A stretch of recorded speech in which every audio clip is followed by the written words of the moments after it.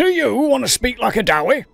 Well, you may have come to the right video, because my name is Ezig Hydra and I love playing dwarfs in roleplay games. Now, I don't have the perfect accent, but I think I've got it fairly good, and hopefully by the end of this video you're going to come away from this being able to sound a little bit more like a dwarf. That is to say, you're going to be sporting a little bit of a Dwarven / Yorkshire accent, because that's where it's from. It's not Scottish and it's not Geordie. Sometimes it slips, and we'll cover that if and when I do a few slips. So let's get the show on the road and get started with what I think is probably the easiest, especially for some of the sort of Englishmen already, or English ladies for that matter.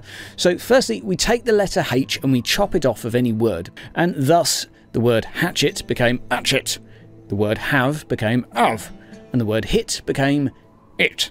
So, few examples in terms of a full sentence. Pass me that hatchet, Ungie. I reckon I can have it down in about 3 hits. As well as that, we have we got time for a drink? No.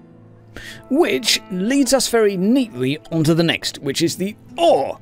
As one can tell, within the Dwarven dialect, there is no O. It is only or. It sounds more like a sort of O-R sort of resonance and tends to drag on a little bit. So, let's go through a few examples. Instead of only, we have only. Instead of show, we have shore. And instead of stone, we have stone. So, putting these all into sentences again. A tired thuggeraki. If only Ochry could see me. And, oi, wizard, show yourself, you wazzock. And, one stone in front of the other. Is that so hard? Look at this mess. Pretty easy to do. Try and have a go yourself. Let's move on to the next. Next, we move on to the sound within the English language, and that disappears and is exchanged with more of an O sound. So instead of none, it's none. So it's more of a O. O-R kind of, without much emphasis on the R. So instead of none, none. Instead of up, up. Instead of lunch, lunch. Few examples again in a sentence. Will none of you brave my steel? And either pull me up or funnel ale down me gob. Again, I think the Scrimwars aim me up for lunch. Very tempting to go lunch. If you go with the upward inflection there, you will sound a bit like a Geordie. Very, very tempting to do with a dwarf. Lunch. Ew. The moment your voice starts sort of leaping up the back of your nose, starts trying to escape up that way, that's when you know you're in danger of going a little bit Geordie. There's nothing wrong with that, but of course, it's not true Dowie, and it's not true Yorkshire either. So, let's move on to the next. Now we come to R, which changes to A. And this is one of the easier ones that many people within the UK will be pretty familiar with. That anyone either far enough north or south of the M25, which is sort of the ring road around London, will say Bath, Path, etc. instead of Bath and Path. R just simply does not exist, and A instead. So, few examples, nice and simple. Instead of craftsmanship, we have craftsmanship or craftsmanship. Instead of something like path, as said before, we have path. So, bunch of 'em got timber and shot at craftsmanship's what this is. And this path was a good idea, even if I do say so myself. Next, we move on to A, which changes to more of an E. So, as an example, play would turn into play. Air instead of A. Air. So sort of EH. Again, instead of play, play. Instead of grey, grey. So, racky, racky, racky, come out to play. And Grey's here. Good. I was bored of killing the brown and black ones. That was regarding rat's fur, by the way. Next, and we're nearly there, we move on to the letter T. Now, unlike H, we don't ignore it all the time when it's beginning a word. Now we ignore it when it's in the middle of a word. So any T's you find in the middle of the word that aren't essential for understanding what the word is will pretty much disappear. As an example, mountain would turn into mountain.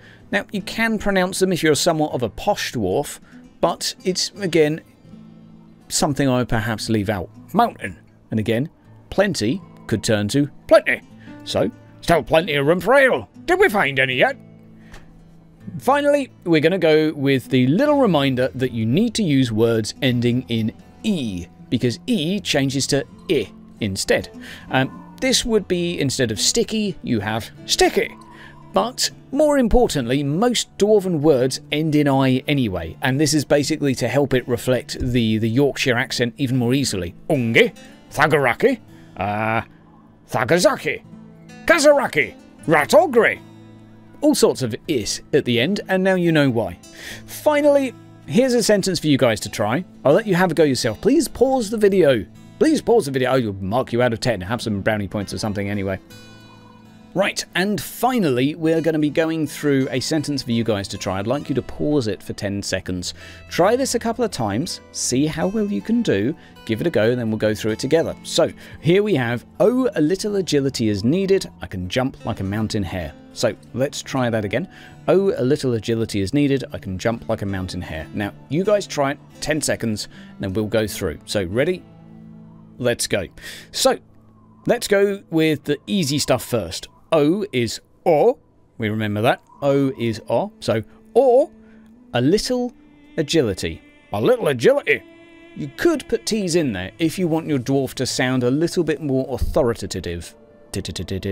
Anyway. Or, a little agility is needed.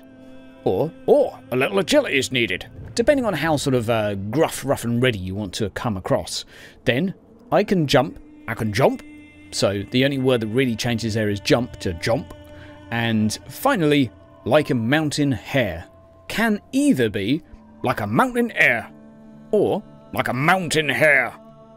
Depending again on how you want your character to come across. So the optional letters of H's and T's generally useful for considering how you want your dwarf to be, a bit more gruff or a bit more articulated. There is no harm in a dwarf being a little bit articulate, but some of the other vowel changes absolutely essential. Now, in the meantime, guys, it's 1 week to go exactly today until the next Warhammer Fantasy session, so feel free to like and subscribe, keep a track of that, and we will be continuing off in Altdorf, and a week following that, so 2 weeks today from this video, we are going to be running through a how to talk like an orc. That's right, time to fix your gubbins. Orcs, probably second favourite. Love them. Guys, have yourself a great day. Hope you've enjoyed the really weird video, but hey, thought it might be a little bit of fun. And yeah, see you around. Take care.